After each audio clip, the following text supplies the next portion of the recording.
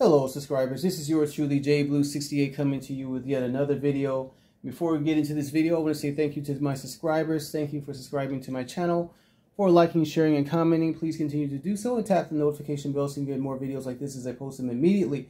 This will be my first toy unboxing in a while. I haven't done one in a while. As I've said in previous vids, I've been kind of on a little hiatus reading my comic books. I've been reading a lot of comic books. In fact, after I film this video, I'm going to be reading some tonight on my patio. So yeah, this will be another McFarlane unboxing based off of a character seen in the recent movie, The Flash. And I think I've expressed my viewpoints on that movie. I thought it was pretty good. I like every character in the movie except for The Flash. I don't have the action figure of the Flash. I don't plan on buying one. I actually have a Top McFarlane Flash, but it's a comic book based Flash, and I've shown that before. You can look at some of my previous videos where you can see I did a, I think it was a Justice League video, or I showed all the Justice League's character, Justice League characters. Man, I'm getting tongue tied there. Justice League characters from McFarlane Toys. I've said before that a movie can sometimes, just like a comic book, a movie can be crappy, but the drawing, say for instance, on a comic book can be really, really cool. And sometimes you'll buy the comic book just because of the artwork. And that same thing applies to movies. The movie can be crappy, but you'll buy the toy because of the look of the character. In fact, although I thought Shazam was awful, the last Shazam movie was awful, but McFarlane actually did a rendering of that character in toy form like this that you see in front of you. And the toy was actually really good, very well sculpted. I like the toy. I just didn't have a chance to buy it. If I see it again, maybe one day I'll pick it up. Anyway. And I do not know the name of this actress that plays this character. I forgot her name. But I actually liked the way she portrayed the role of Supergirl in this movie. I actually wish, and if you haven't seen the movie, then I'm going to give a spoiler. So you got 5 seconds before I give away this spoiler.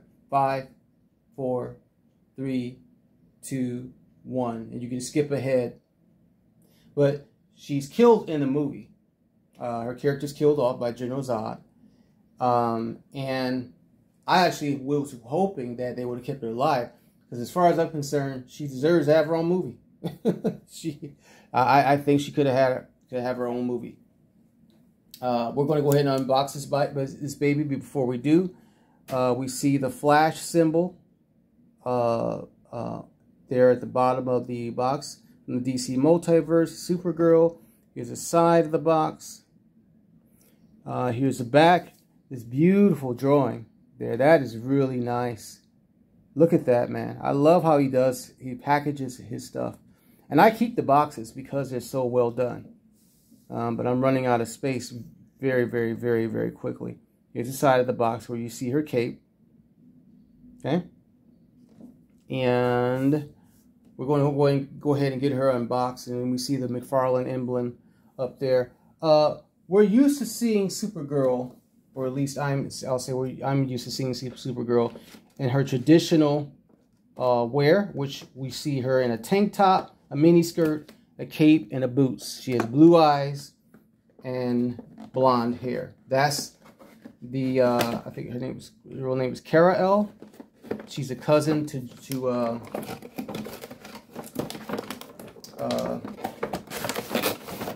Kara-El. She's a cousin to Kal-El. Kal-El, of course, who is Superman, who is also Clark Kent. Oh, that's really cool.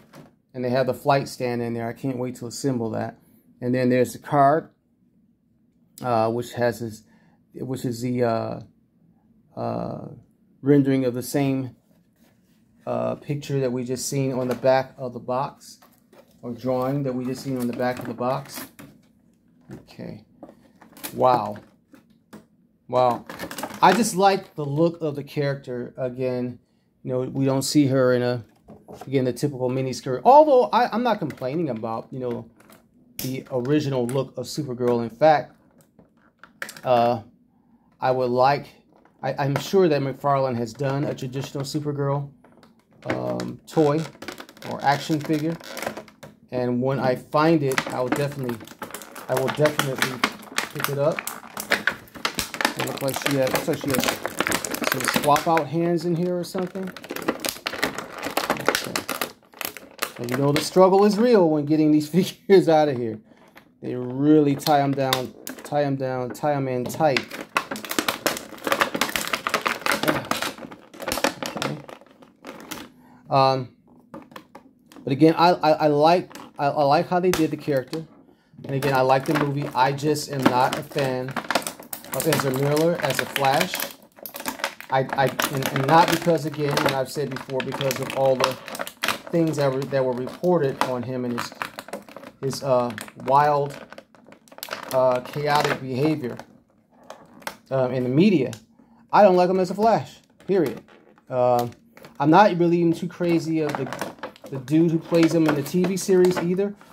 And unfortunately, or fortunately, because of the movie's performance, I'm hoping that James Gunn will reconsider who he is going to cast in that role. Of course, that's a long ways down the line.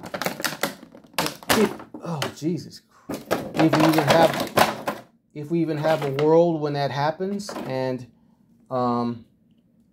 if you know, things go according to plan, you know, because we've got the writer's strike going on, and a whole bunch of other just, you know, nonsensical things going on in the world right now, you know, on the political front and on the entertainment front.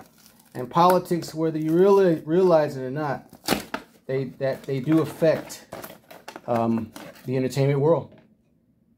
If you don't believe me, just go look at some old videos of old Nazi Germany, and you'll see what I'm talking about. How entertainment can be affected by politics in whichever direction they go. Politics goes. So, all right. Okay. So anyway, here's the flight stand. I'm going to put that together. Let's see.